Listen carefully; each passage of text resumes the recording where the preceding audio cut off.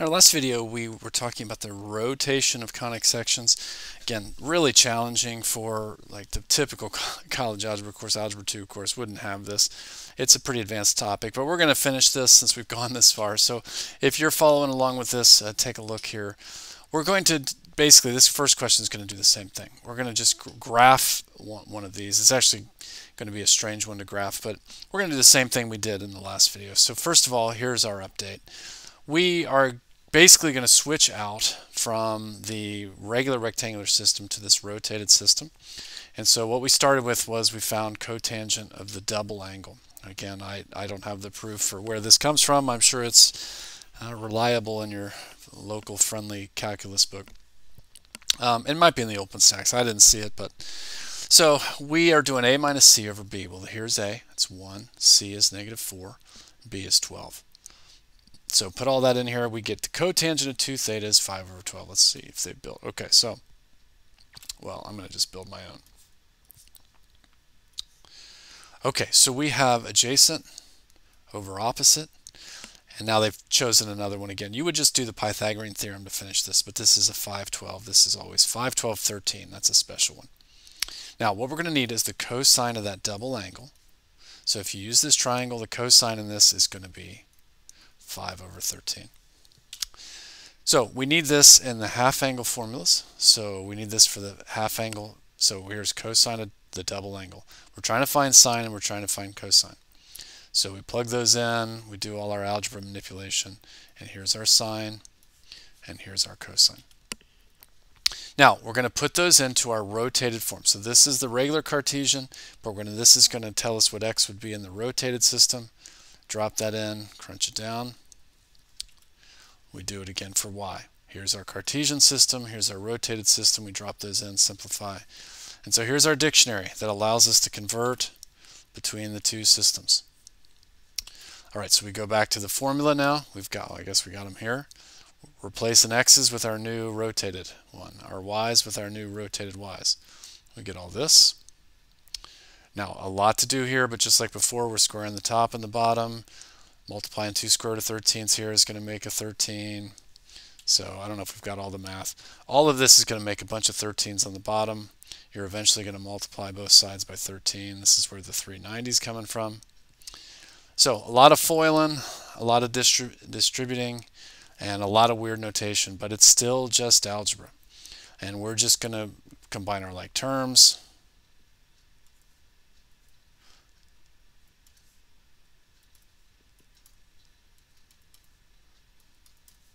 And the reason we did this is the new rotated term is going to drop out of there.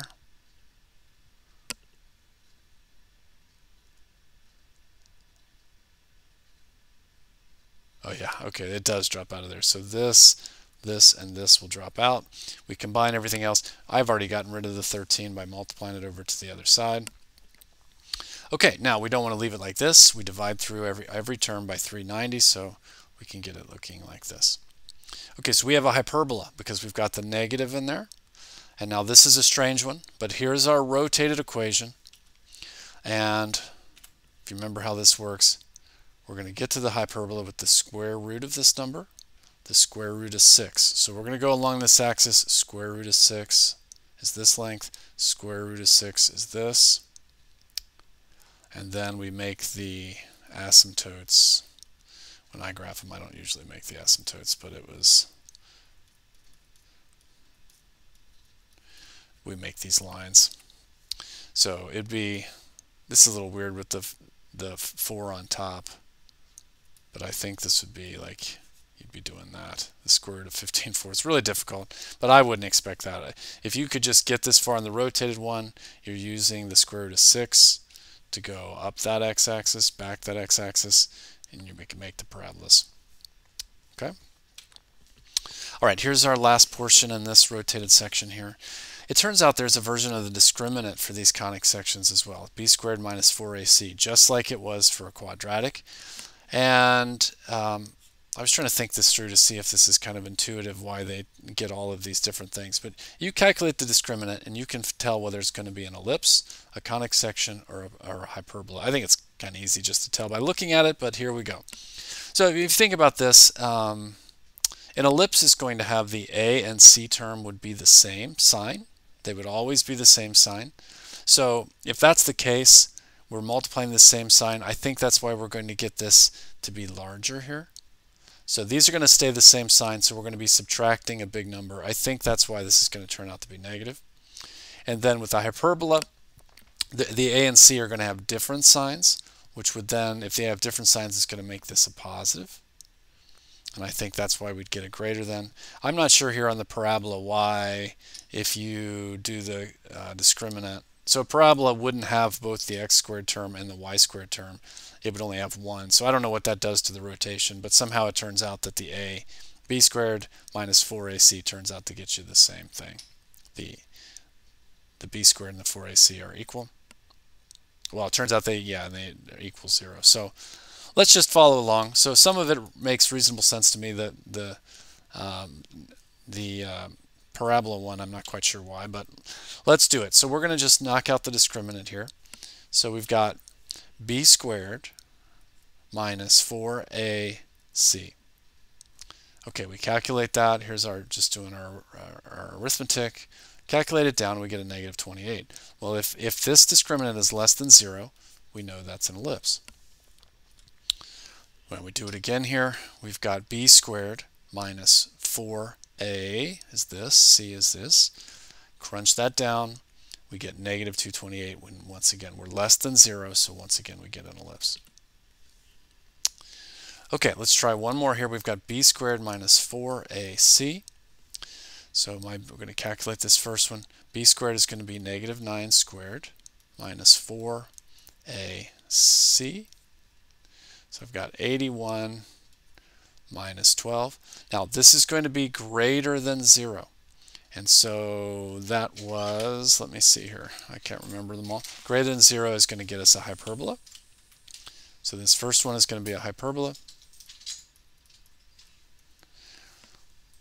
Okay, now let's try again for this one here. So b squared is going to be, once again, be negative 9 squared minus 4ac. So we've got 81 minus 80. Yeah, so we're going to be greater than 0, and once again we get a hyperbola. That's not what I was expecting. What have I done wrong here? 4ac, oh yeah, sorry. This is 16, so this is 160. So this is going to be less than 0. That's why we get the ellipse. Okay, so the discriminant can help us tell what we're going to have, which formula we're going to have. Well, yeah, no, I guess I can see the point here. The reason we need the discriminant here is the rotation, I think, because we have an xy term, that's made it more complicated. When we first did this in the beginning of 8.4, we didn't have an xy term when we were looking at the general formulas for the different conic sections. So the rotation piece here makes it a little more complicated, and so we've used the discriminant to help us identify which kind of conic section we have.